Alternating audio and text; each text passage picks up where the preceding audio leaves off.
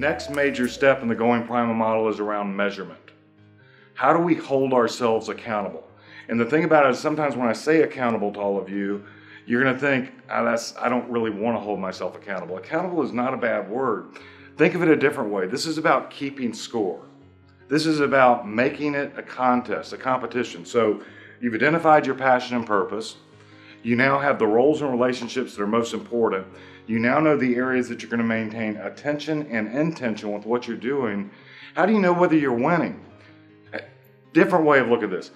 How many of you would go watch a game of any kind, whatever your favorite sport is, football, basketball, soccer, and they just didn't keep score? It's the same for us, right? We have to know that we're winning. So what I strongly suggest is a scoreboard where you set up metrics that are aligned with your most important priorities and how do you continue moving the ball down the field. So I'll give you an example. I actually put a commitment out on this channel that when I started this, that I will be posting 1 video a week minimum for the next year.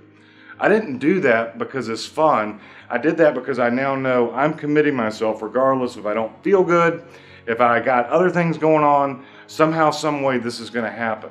What is that for you?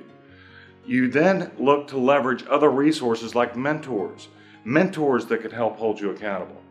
Public commitments. How are they going to hold yourself accountable?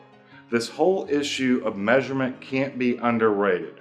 How do you have a weekly cadence to hold yourself accountable? In other words, is this a quick meeting where you can say, what were my last week's commitments? What were the results? And then what are my 1 or 2 things in each of these areas next week? And doing that every week can absolutely help move the ball down the field. For me, I actually do it on Sunday evenings of every week. And it's something that I strongly encourage you that can really help you.